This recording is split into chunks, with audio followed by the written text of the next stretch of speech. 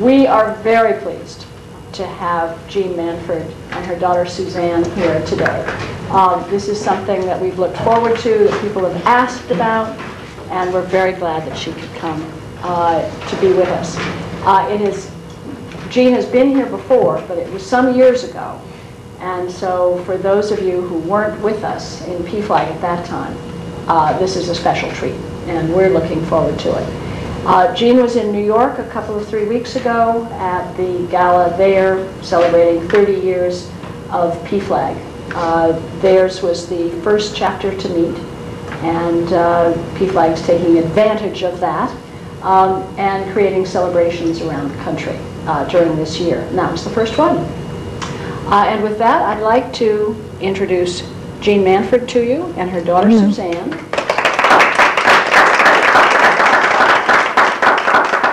Ask Jeanne to tell her story, and Suzanne should feel, depending on the mother-daughter relationship, happy to interject. I'm always happy to.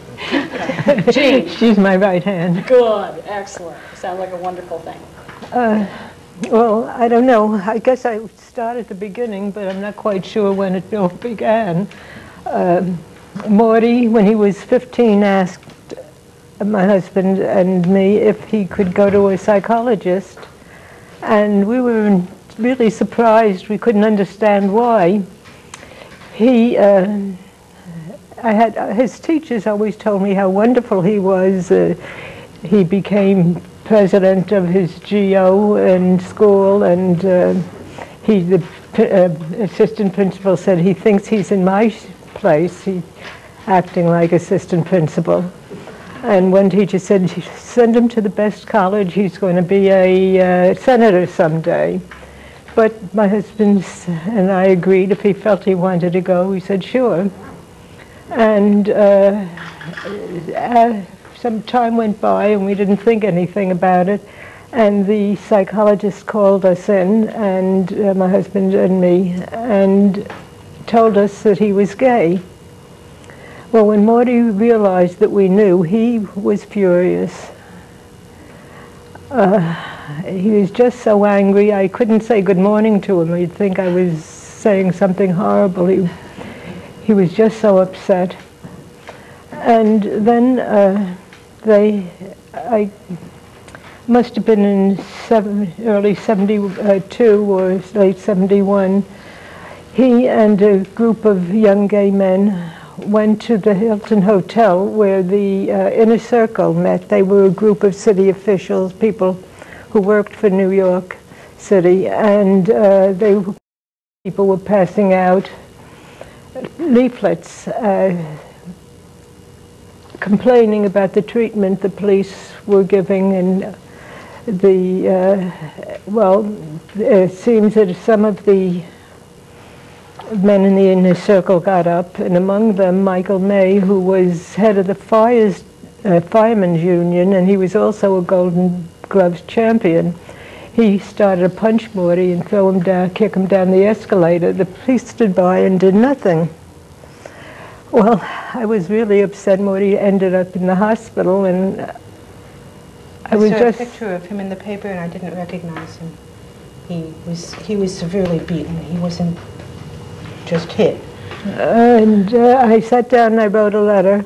First I tried to call the New York Times, and they wouldn't even talk to me. They hung up. I wanted to know why they didn't carry the story. And then I wrote a letter to the New York Post, and it was printed, and I complained about the incident that my son and other gay men were assaulted by these city officials. And it appeared in the paper, and the next day Morty called me and said, Mom, you can't imagine all the phone calls I'm getting, all the congratulations I'm getting, that a mother would advertise she had a gay son. Well, of course, after that, Morty and I were very close. And the following June, he asked me, it was 1972, he asked if I would march with him in it was then called the Christopher Street Parade.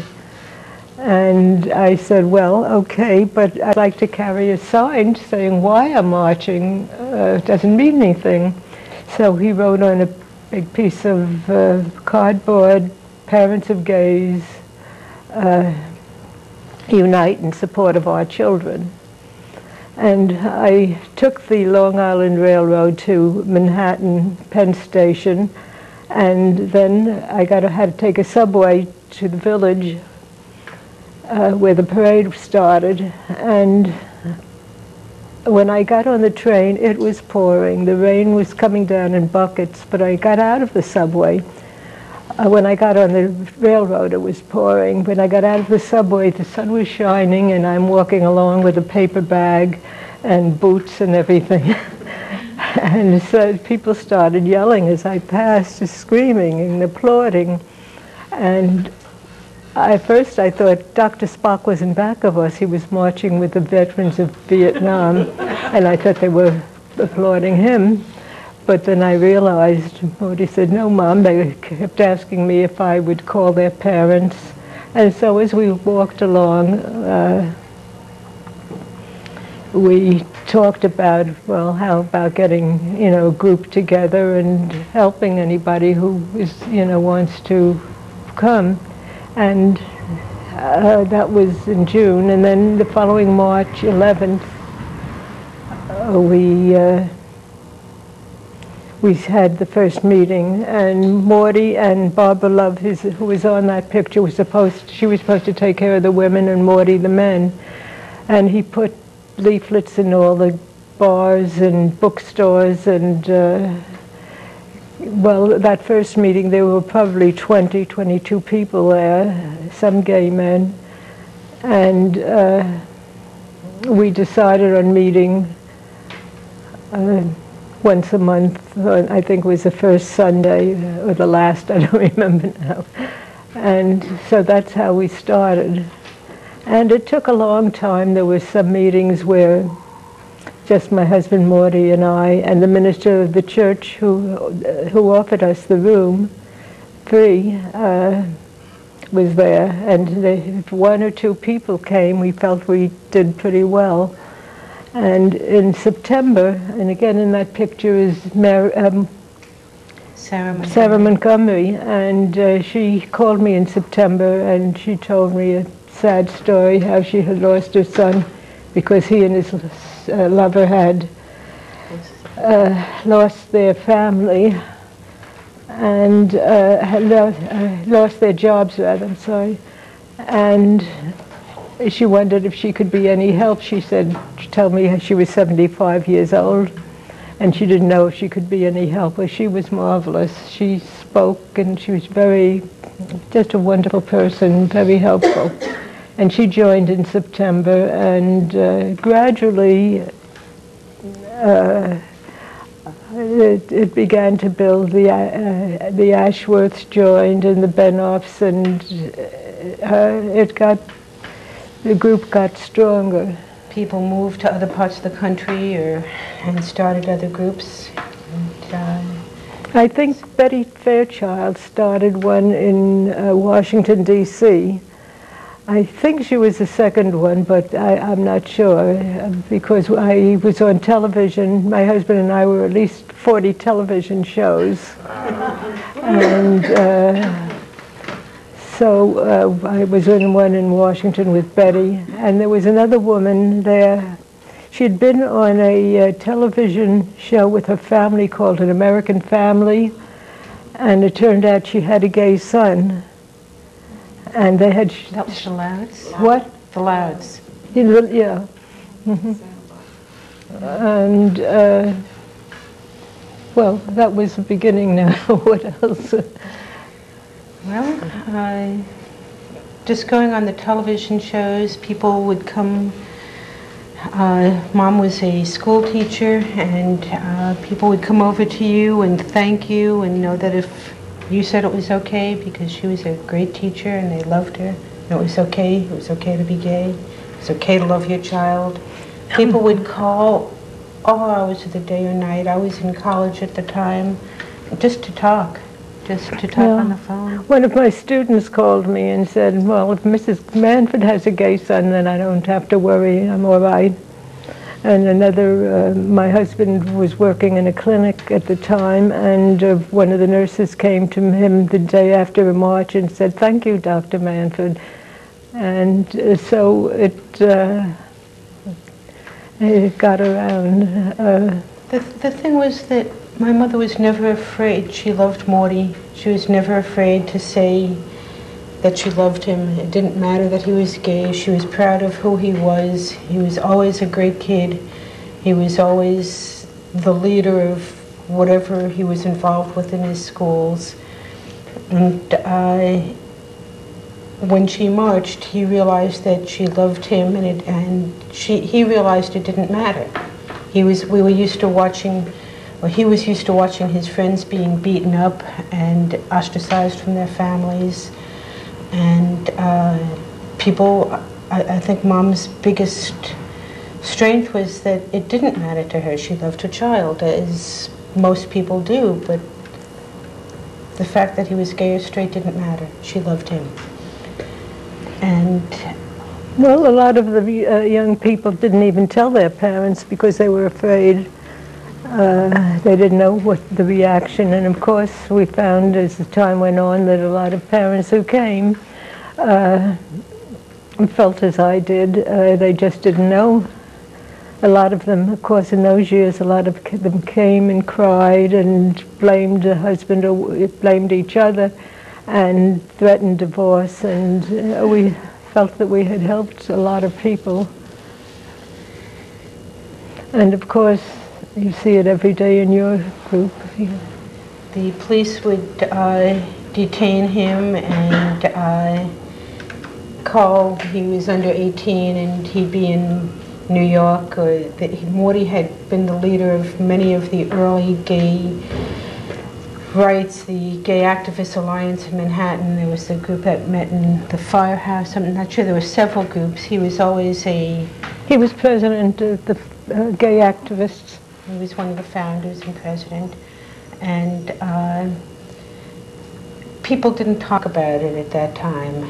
And just the fact that she would talk about it, I think, helped people. People were able to come and talk to her. And as a teacher, she was gentle and accepting, and these are obviously, all of us are people who love our children, and some of our children happen to be gay, and it was okay. And that was the strength, I think, that my mother gave other people. We never had a formal meeting when I started it. I usually opened the conversation and at some point and got people to talk. And there was no president or vice president. And one of the women, I think it was Edith Ogalski, passed around the hat at the end of the meeting. For years, the first one to do that. Yeah. For years we hadn't even collected any money. And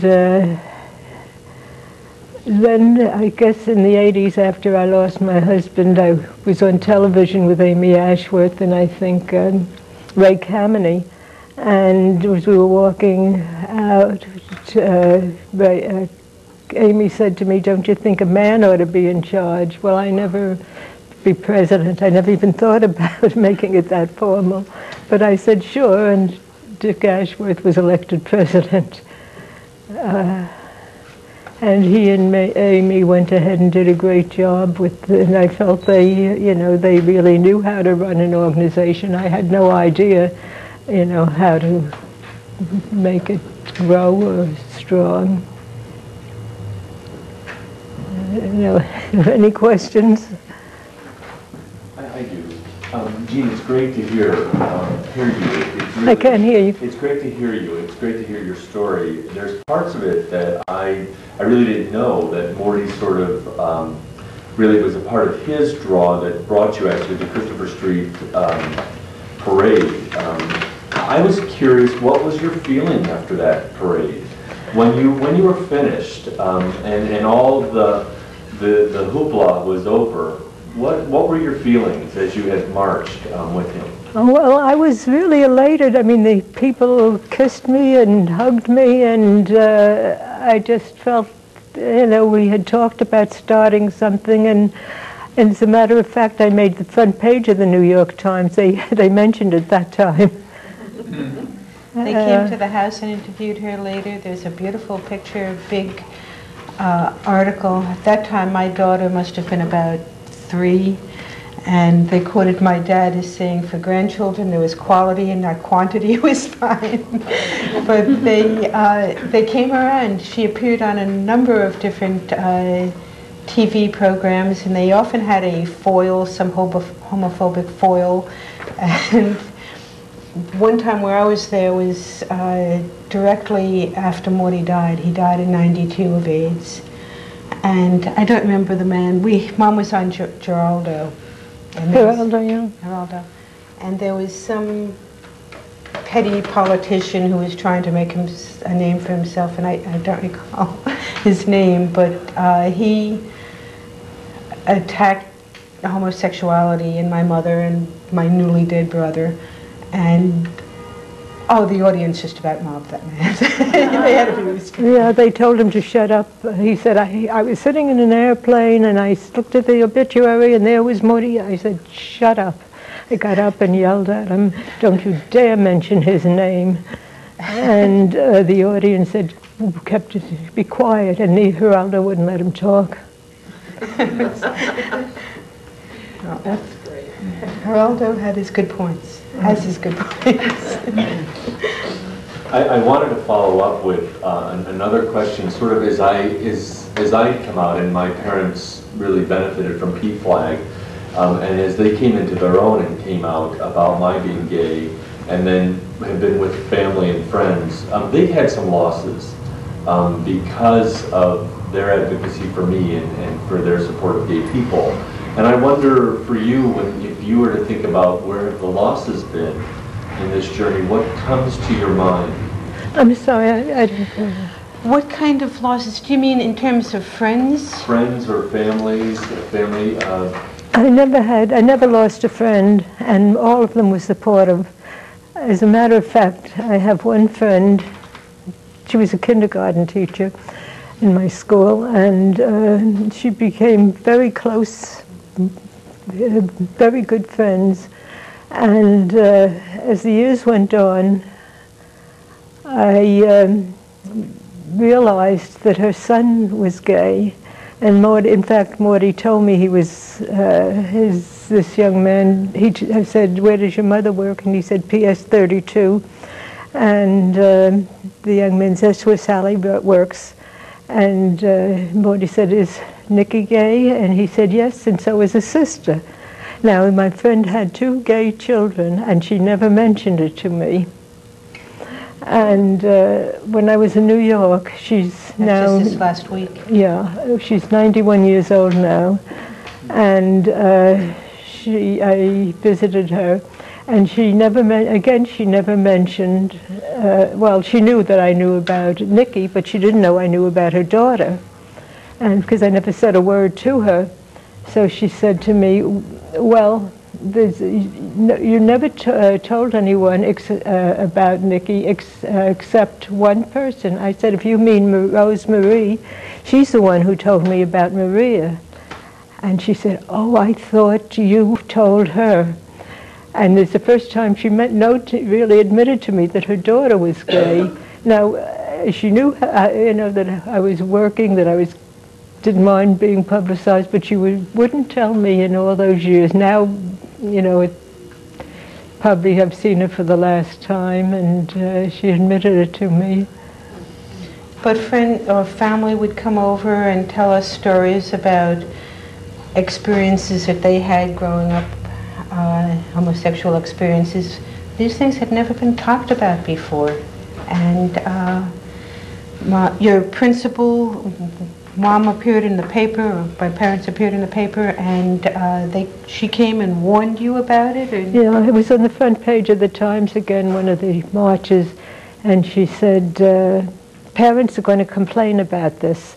And I looked at her and said, "My professional life is one thing, and my private life is another." She never said another word. Did the parents ever complain? Speak up. I have trouble. Did the parents ever complain No, not that I know of. In fact, one little boy said to me, "My mother knows about you." I had been on television. That's about all I heard from the children. We lived in a conservative neighborhood, and we did have, there were a lot of children on the block who were from, not from the public schools, but from the local parochial schools. And they threw rocks, and we also had... Once or twice, yeah. And we also had things like Jew written on the front during a Christmas thing. There were those kinds of incidences, but it was never family or friends. There were good people, my friends as well. If I lost a friend, I never noticed it. It wasn't worth it. But my mother has good friends, and if anything, it was stronger. It's never a problem. I think many of us have a similar experience, that our friends that we come out to are they don't mention that they find this objectionable or a problem. And they do ask, after our children, at least in my experience. Mm-hmm. But there might be some cooling. You just never know. In other words, I don't know if I've lost a friend. It hasn't been that obvious. I never noticed it. In fact, I lived half a block from the school, so I would bring some of the teachers at lunchtime. I'd bring one at a time home and have lunch with them and talk about it. And they never... As a matter of fact, I was asked to speak in Washington at a Senate subcommittee, and I was going to make a speech, and also they asked me to sign some bill, have a petition signed. Some friend took it away from me and said, "I'll get it signed for you," and she got most of the teachers in the school to sign it. Wonderful. Yeah. So I never did have a bad experience with friends. How has it been for you, Suzanne, as the daughter of a mother who's been out there marching in New York streets and organizing in an area that isn't, or wasn't certainly, a popular cause at the time? I, growing up, really wasn't aware of homosexuality. I had no idea that my brother was. I lived in New York City. There were a lot of people that were different, lots of races. I never thought about it. And when I found out that my brother was gay, I was surprised. He wasn't what I thought was the stereotype of what a gay person was. And when my mother marched, I loved Morty. He was a terrific guy. I didn't always agree with him in the things he said and he did, but he was a great person, and he did his best. And I ended up marching. I had a great time. I have some pictures of myself. My daughter at 3 and 4 years old carried signs in the marches. She said, "My uncle is great, but is gay, but I would love him any slash way."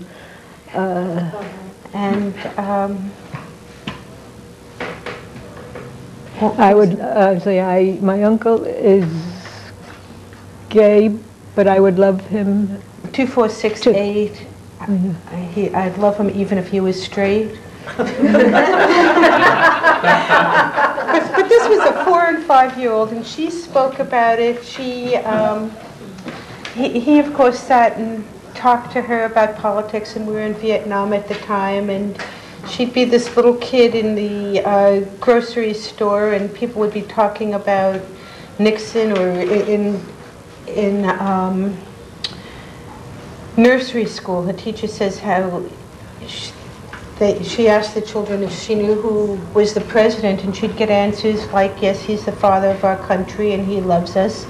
And Avril would raise her hand and said, "And he bombs babies." And people aren't allowed to love each other. Morty would talk to her about, and we all would. You're allowed to hurt people, but you're not allowed to love people. And she became a doctor.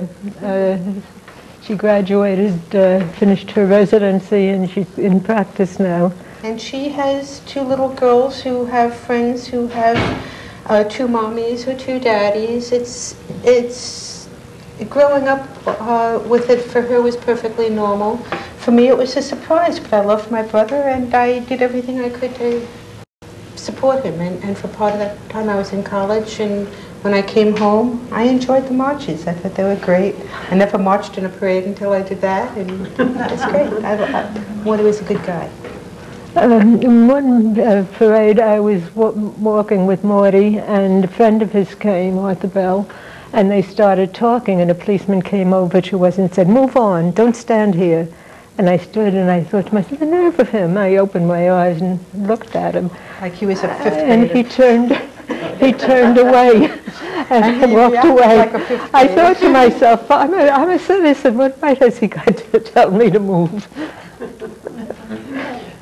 And once I think we were picketing something about doing the Carter when he was running for president, and a man started arguing and yelling at Morty. My husband had just had a stroke and he had a cane, and he went over to the man like this with the cane over his head. The guy luckily moved away and there was no incidents. Morty was very active in the early gay movement in New York, or not the gay movement when, particularly after Stonewall. I guess it wasn't the early gay, but he was a very non-violent protester, but he was adamant. He was at Stonewall. This gentleman would like to speak. I hope you realize that all over the United States there are thousands and thousands of people, of which I'm one, for which PFLAG is our family. It's the only one we have. We've been rejected. This is where we're accepted.